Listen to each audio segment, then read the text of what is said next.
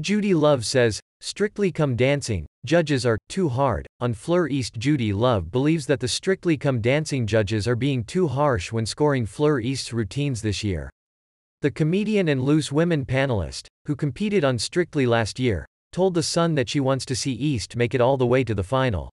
East and her professional partner Vito Coppola have been in the dance-off on 2 occasions already, despite strong reviews from the judges for her performances.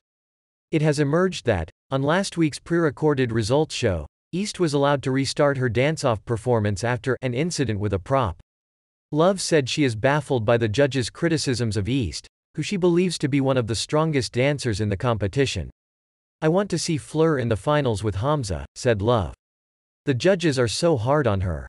One week she's too much, other weeks she's not enough.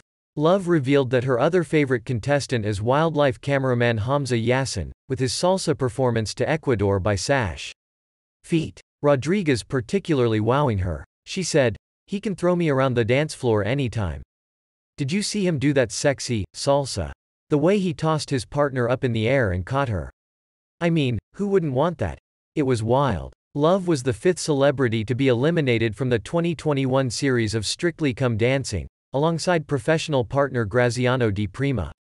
She turned heads especially in week 2 with a blockbuster samba routine to Sean Paul track Get Busy, and she's still in touch with the rapper.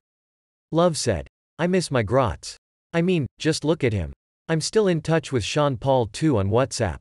He loves Strictly too." Strictly Come Dancing continues this weekend, with Yassin and pro partner Jowita Pachistel currently the bookies' favorites to win the show.